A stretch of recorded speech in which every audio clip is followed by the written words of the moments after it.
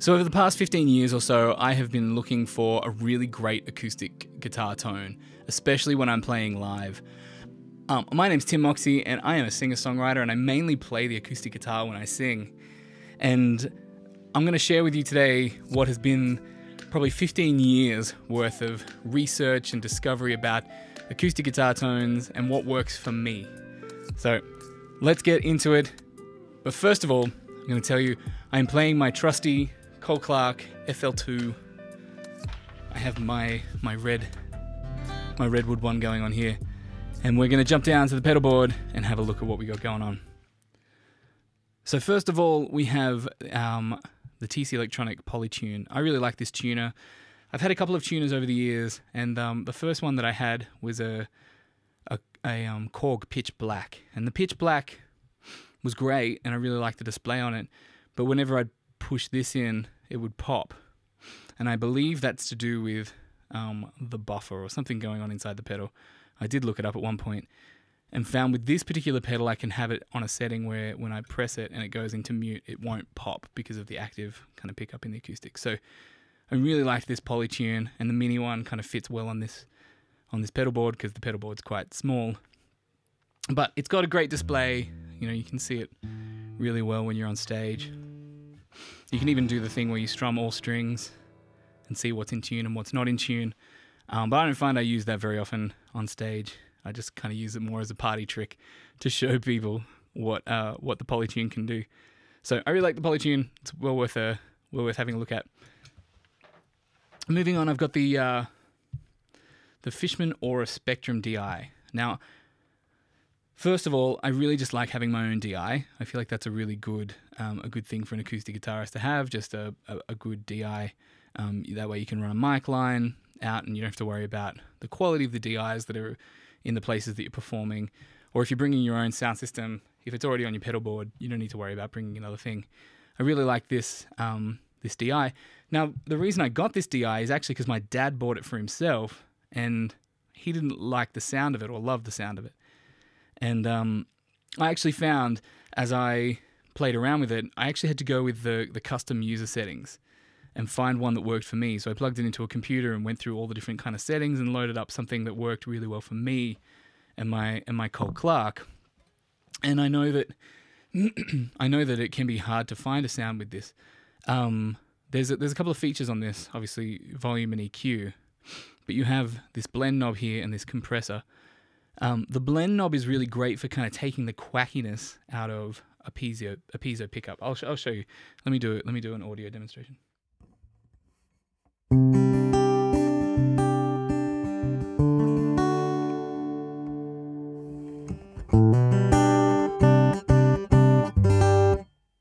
So there you've got that kind of quackiness that's coming into the guitar. But when I turn the blend up, you'll hear that the quackiness will go away.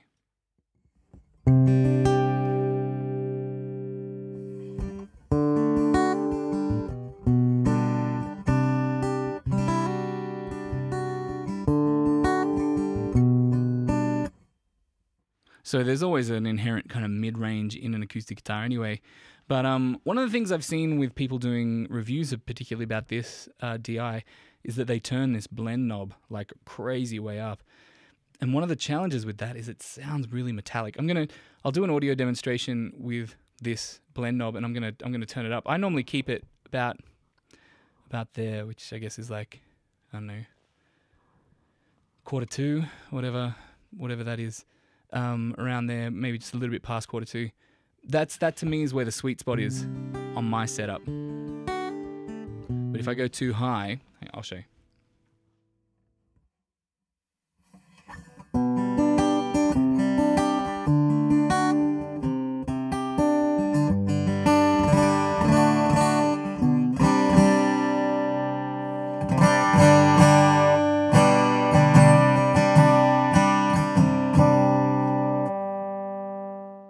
When you turn that blend knob up way too much, it just ends up being a little bit too metallic-y and weird sounding. It really starts sounding very unnatural. So I find just trying to get that nice natural sound, that blend knob just at that particular point for me worked really well. But this may change in your own settings. I would really strongly encourage you, if you use this DI, to play around with that and get your own settings happening there. Now the other thing is this compressor. Well, the compressor's quite cool. It kind of takes a bit off, especially if you're going from fingerpick like me. I go a lot of fingerpicking and going to some strumming, right? But the problem is that this compressor, if you turn it up too much, it just kind of catches it way too much. I'll show you.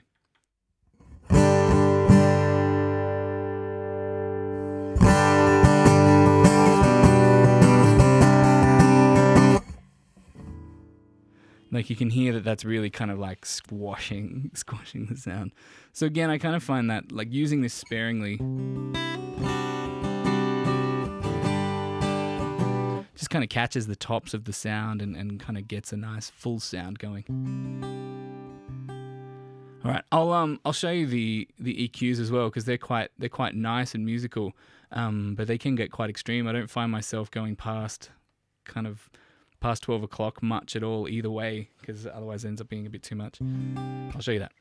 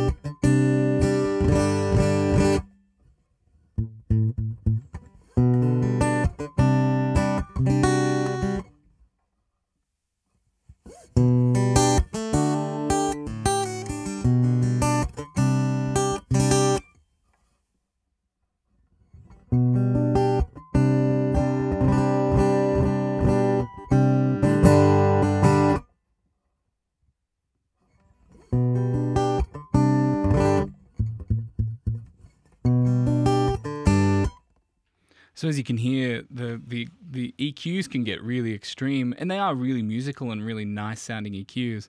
But I tend to be quite do quite minimal EQing with them. Now the Fishman does have a tuner on it. I don't love the tuner because it doesn't have a lot of detail, and the feedback thing I've actually never really used that much. So it's just never been an issue for me. So yeah, these features I've never really used on my pedal board.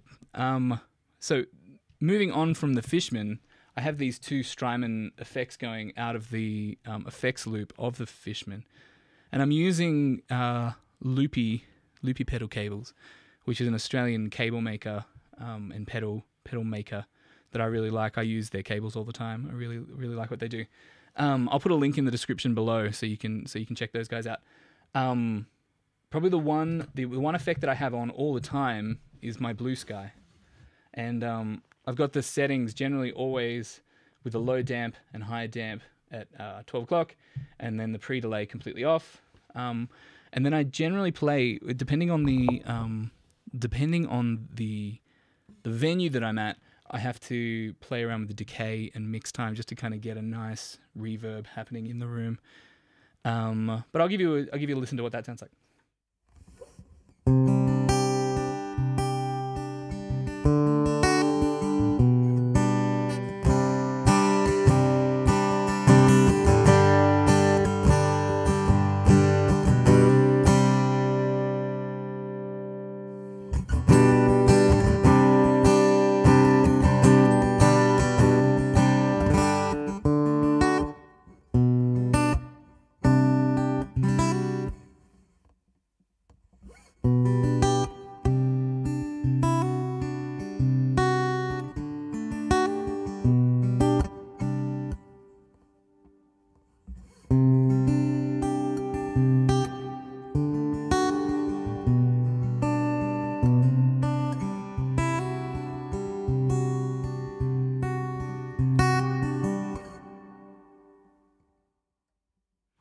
Now, originally when I first got this, I was tempted to use the shimmer setting on the acoustic guitar, but that shimmer setting just sounds a little bit too metallic to my ears. So I tend to use the room. I tend to use the room on a normal setting, and to get that like to get that nice thing. But I'll show you the shimmer because it kind of you know. I thought it would be handy as like a pad behind my guitar, but it didn't quite turn out the way that I wanted it to.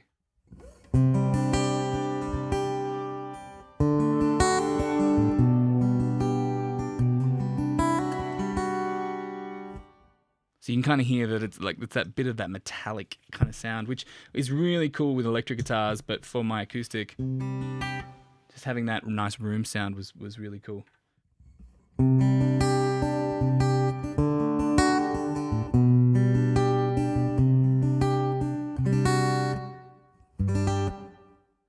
But I did end up finding a cool pad sound that I really like, and I put that in my favorite on the Strymon, which was just a really kind of long decay pad type sound. So when I am fingerpicking, especially if I'm playing in church or something and it's just me on stage, I can get some cool like ambience playing behind the preacher talking or praying or something. So let me show you that sound.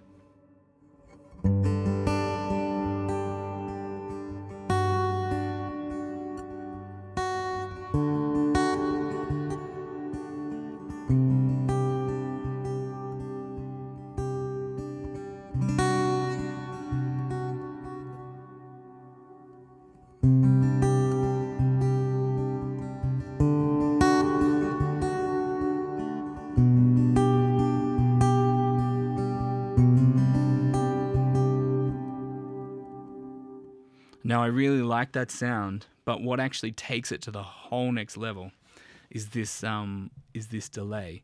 And the reason I got this delay is actually because my dad bought it for himself. I get a lot of hand-me-down stuff from my dad. He loves gear as much as I do, and so he's given me a number of pieces of gear, and this delay was given to me by him, and he actually upgraded to the Strymon Timeline, so he has a lot more options than I do. But when we plugged the bucket delay into the BlueSky, and you can see I've got a fairly high level on the bucket loss and fairly low on the repeats. But when I kind of engage this, we get this like delay that doesn't have a massive kind of pulse, but as it kind of degrades and goes back, it like creates a really cool effect with the reverb. So I really like that. I'll give you a listen to that.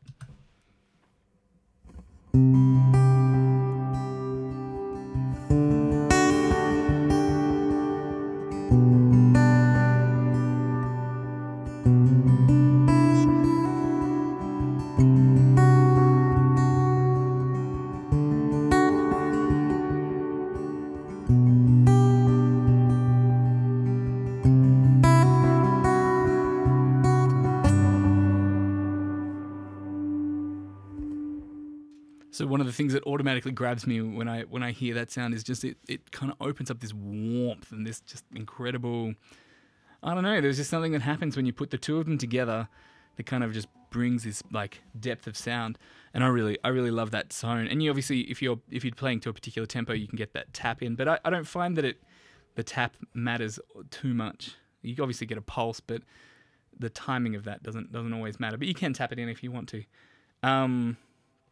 That's really all I use this delay for, though.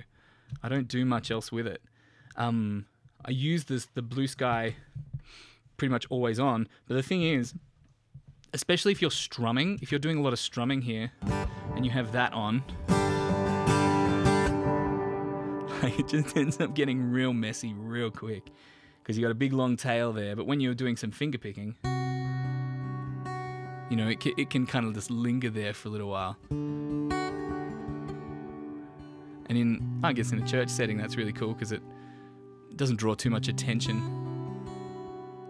to like your playing, and you know, the focus can go on what the preacher's saying or whatever's happening there. But it's also cool if you're playing like an acoustic ballad. You can have a bit of more sustain of your guitar kind of underneath that.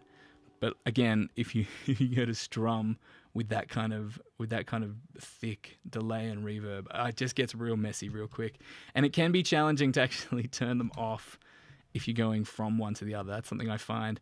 So having this kind of simplicity of pedal board, that is something that I find challenging, is trying to get that pedal off, especially if I'm singing at the same time. So I tend to do one when I can and then jump to another, and I often go with the delay for the reverb first and leave the delay on, because there's that tail's not too like aggressive, so it doesn't. So it's messy, but it's not as messy as if you had both on at the same time. Because you just get that crazy long tail, which is kind of cool. So I'll go through some of the other little aspects of this board that aren't to do with the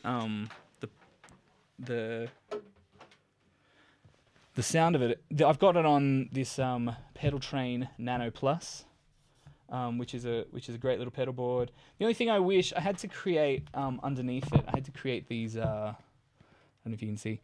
I had to put some more pads on it so I could fit my my Strymon Ojai under there as well.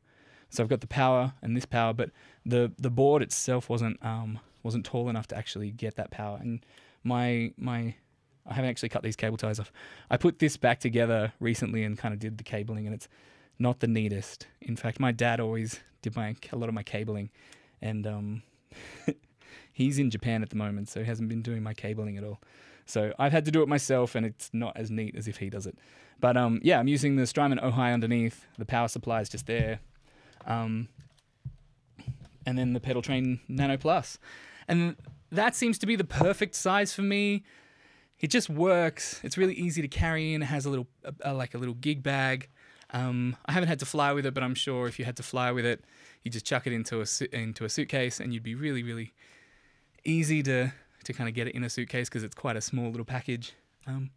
I have been really happy with this setup. I've had bigger pedal boards. I had my electric and my acoustic kind of together at one point on a the Pedaltrain Junior, and had a switch going between the two.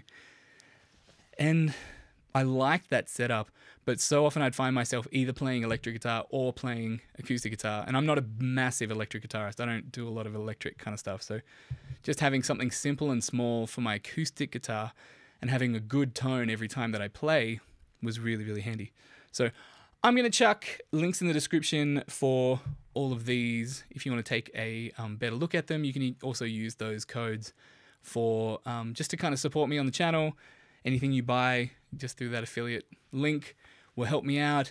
Please like and subscribe if you're liking what I'm doing here. I'm going to be coming out with some more product reviews and some microphones and all that kind of stuff with singer-songwriters, as well as technique and my own covers of different songs. So please stay tuned to that, and I'll catch you on the next one.